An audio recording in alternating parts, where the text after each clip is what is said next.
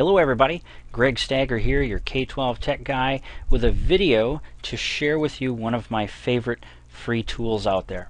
This particular tool is called ZoomIt, and as the name implies, it allows you to zoom in on different parts of your screen. But besides zooming in, you also have a couple other capabilities. One is to annotate on your screen, both freehand as well as typing. And you also have a break timer that comes with it. So a couple of extra neat things. Now I know Windows comes with its own on-screen magnifier, but over the years I've just not really been that happy with how well it performs. The user experience was a little bit clunky for me.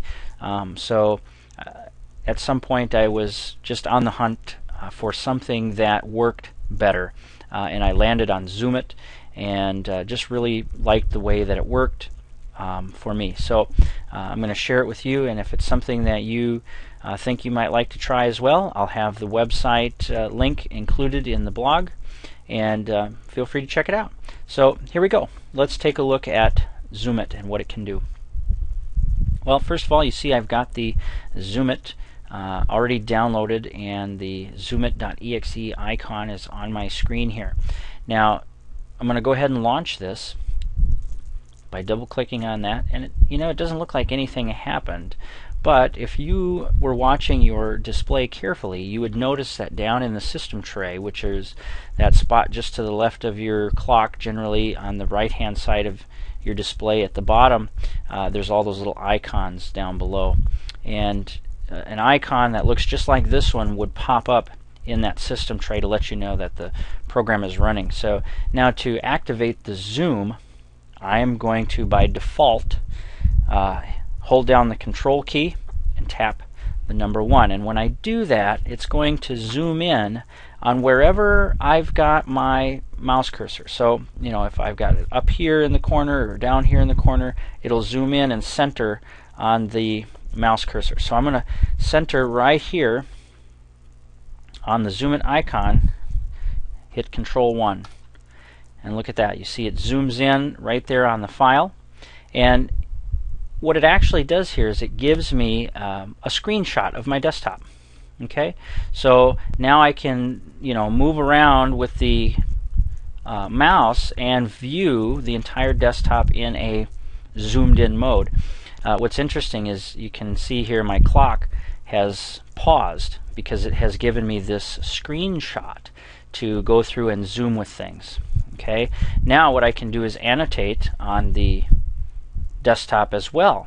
So I can choose to left click, and when I left click, I get a little crosshairs here. So now I can freehand draw, to bring attention to certain things. Maybe we're working on a screen sharing session or something like that. That'll give you that functionality.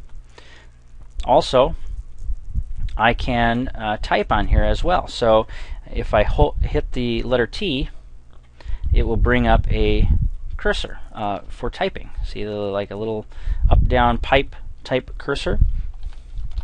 And then I can type just as I would with the keyboard right on the screen and get rid of things. So a very handy tool there, potentially for folks that might do some screen sharing to highlight some things or bring attention to things for folks. Now again, that was just a screenshot type view. You can also have a live zoomed in view. So I'm going to do that by hitting Control 4. And again, that's by default. You can actually change those mappings if you like. But now, instead of just being able to move around on the screen, I have an active mouse cursor, which means I can right click and get the menus to pop up and things like that. So that means I can navigate the computer, browse for files, all within this zoomed in view. So that can be very, very handy as well. So I'll hit Control 4 one more time just to get out of there and back to the normal view. Now also, I've got the ability to have a screen timer. This may or may not be useful for you, but if I hit Control 3, up comes a little screen timer. By default it's set at 10 minutes, but I can use the up-down arrows on the keyboard to adjust that time. Up, down, okay, and just have that timer run.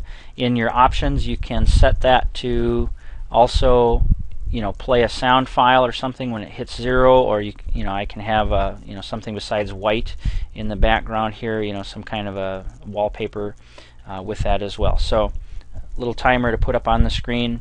If you're presenting perhaps someplace and you're giving your audience 10 or 15 minutes to collaborate or work together on something, this is a real quick and easy way to bring this up and have it set for however many minutes as folks are working. So possible use there. We'll hit escape to get out of that. So again, ZoomIt is a free tool. You can't beat the price, and I have found that it's just really helpful. I like the functionality. It's very easy to use, and zoom in and zoom out, and the annotation piece has come in handy on more than one occasion as well. So again, we'll have the link for you in the blog post, and hopefully this was helpful. Have an awesome day.